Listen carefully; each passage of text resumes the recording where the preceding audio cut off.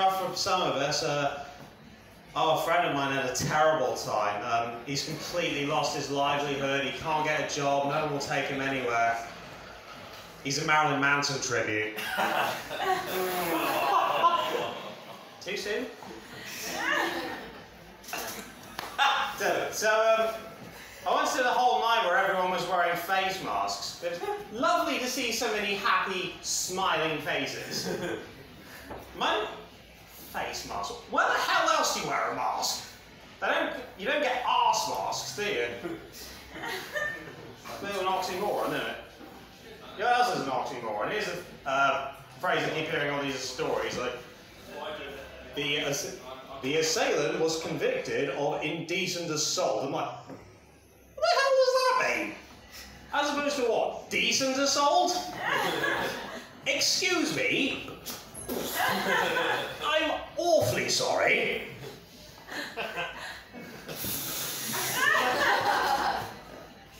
So, alright, there's some jokes going on here. This fellow with leprosy goes to a job interview. Boss asks him, so what do you hope to achieve with this position? He said, well, I really want to get my foot in the door. We had a cat with leprosy. One day he got up a tree and, well, at least he managed to land on his feet.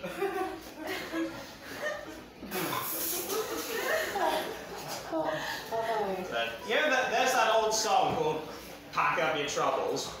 Well, I've taken that phrase very literally. My neighbour's dog has been keeping me up for ages, so today I spent an hour trying to fit that horrid cunt in a suitcase. So I've been taking advantage of my freedom. I paid a visit to Belfast. I went to the town centre, there was a big explosion, there was debris and fire everywhere. I said to my local, oh my God, what's going on? Was this the IRA? Oh, don't worry about it, pal. It's just a gender reveal party. I went to Blackpool Pleasure Beach. I went to the fairground. I won a goldfish and a coconut, or as the Tories call it, school lunch. Now, I believe it is the job of every comedian to know where to draw the line. Well, I know, it's downstairs in the lavatory.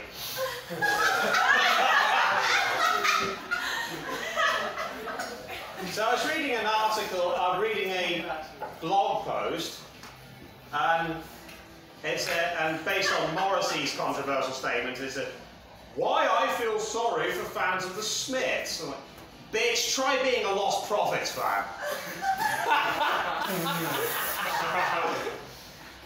Hey, comedy plus tragedy equals time quote.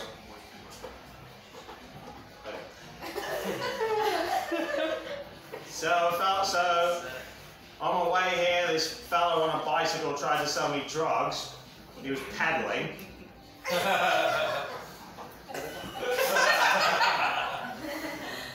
So you meet some kind of the people you meet in the comedy game. I'll tell you one person I met, Priti Patel's gynecologist. Now he told me the first time he took a look up there, he shouted out, "Fuck me, there is just no end to this cunt." Can you imagine if Priti Patel and Diane Abbott went on Countdown?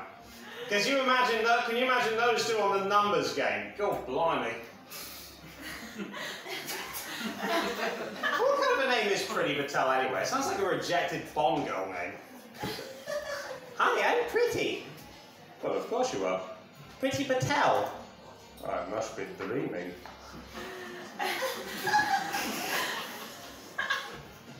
So, I have Jewish heritage, I've got a Jewish mother and all. I'm not the type of Jew to wear my Jewishness on my sleeve because the last person to make us do that was Hitler. It kind of annoys, here's a phrase that annoys me. Being English, we insist on words being spelt and pronounced properly, and now people insult us with the phrase grammar Nazi. Because, as we all know, there is a special ward in Auschwitz reserved for people who misuse apostrophes. And you're spot wrong going straight there. Yes, quite. So, it's a pleasure. You ever done that thing where you have a drink and somebody makes you laugh and you snort and liquid comes shooting out your nostrils like that? You know? Free advice, never ever tell a joke whilst in the middle of oral sex. Oh. And that's how I met your mother.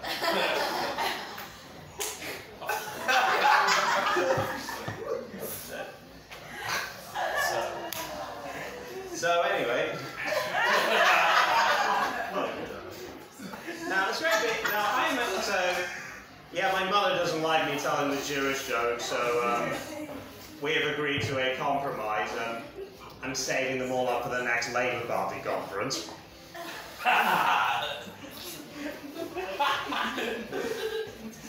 So I've been in Bristol for a while, so after years of chin wagging and foot dragging and thumb wraggling, they finally changed the name of the Bristol Beacon, of the Colston Hall to the Bristol Beacon. So we want its name changed because it's associated with somebody who did awful things right. She was a terrible person, committed terrible crimes. Yeah, I got 2 words for you, pal. Savile Row.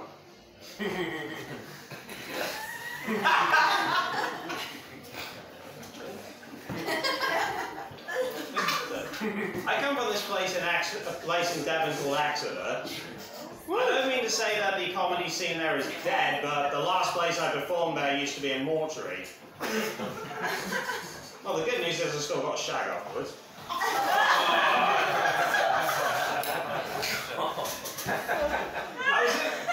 I was in a cemetery recently. I saw a pair of grave robbers, and they were dismantling a corpse, and they took something off below the legs. Hey, what the hell are you guys doing? We're taking the knee.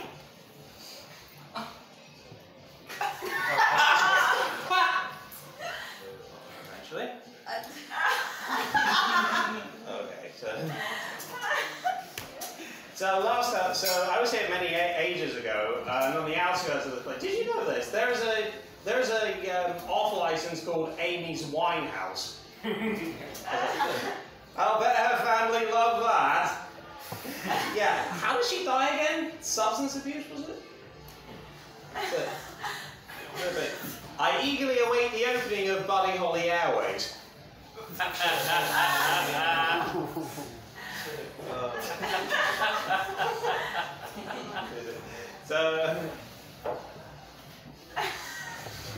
So I found.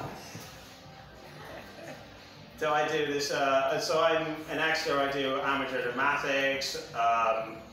There's a pantomime. We did one song with. You know that song, A Little Party, Never Kill Nobody? You know that one? That's like Michael Barrymore. Okay, I was going to say Fatty Arbuckle, but none of you would have got that. So. Well, there is good news for old Barrymore. I hear he's making a comeback. He's joining a tribute band. Yeah. Badly Drowned Boy.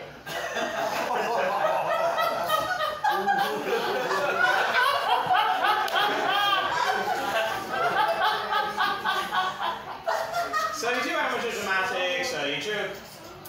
I remember one time I met the musical director, he got us all together, got us around the piano, told us a song and such. I got the shock of my life when he said, all right, I want everybody to change keys. The last time somebody told me to change keys, I was at a swingers party. Mind you, the kids seem to like it. We have a bit of trouble with the musicians. We have an orchestra. We had to get rid of some of the members because they got caught having sex in the pit. It was the conductor's fault. He did say he wanted more feeling.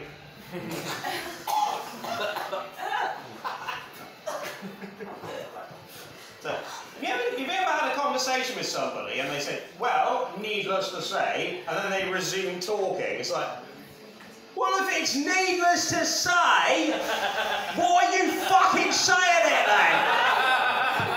What do I think about this? Well, needless to say.